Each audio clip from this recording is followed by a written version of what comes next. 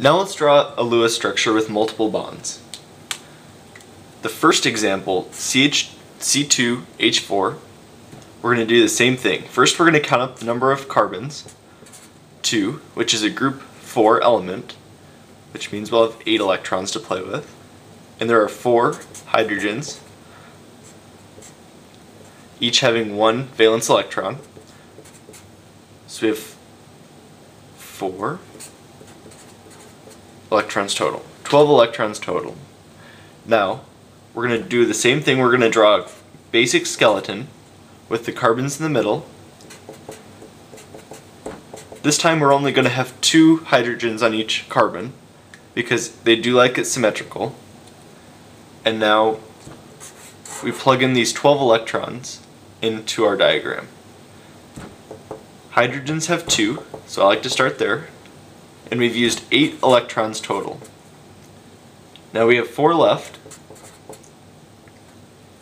and each carbon only has 4 electrons on it right now. Well, to satisfy our octet rule, what we'll need to do is add 4 more electrons to each carbon. Well, since we only have 4 to play with, we're just going to add them right there. This can also be drawn with a solid line, which also means 2 electrons, or an electron pair. So in this example, the hydrogens only have 2 electrons, and both carbons have 8 surrounding electrons, so that satisfies the octet rule. That is a completed Lewis structure. Now let's look at another example. It looks pretty similar, but this time we're going to add 1 more multiple bond. 2 carbons, 8 electrons, 2 hydrogens, only 2, giving us a total of 10 electrons. Again, we're going to draw our basic skeleton. I drew a carbon-to-carbon bond because we have to have one. Also, each one will have 1 hydrogen bond.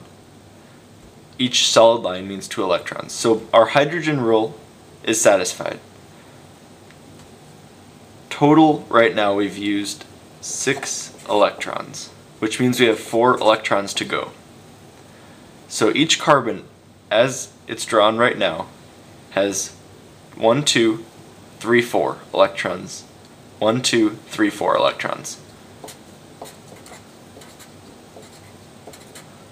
So now, since we only have 4 more electrons to play with, to get our octet rule, to satisfy the octet rule for both carbons, we're going to add 2 more bonds.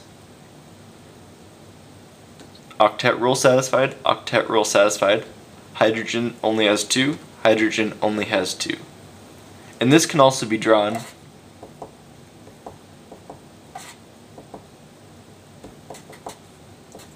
with the electrons drawn out, which is also called the Lewis dot structure, or just the plain Lewis structure with the solid dashed lines is equally acceptable. These are both the same molecule.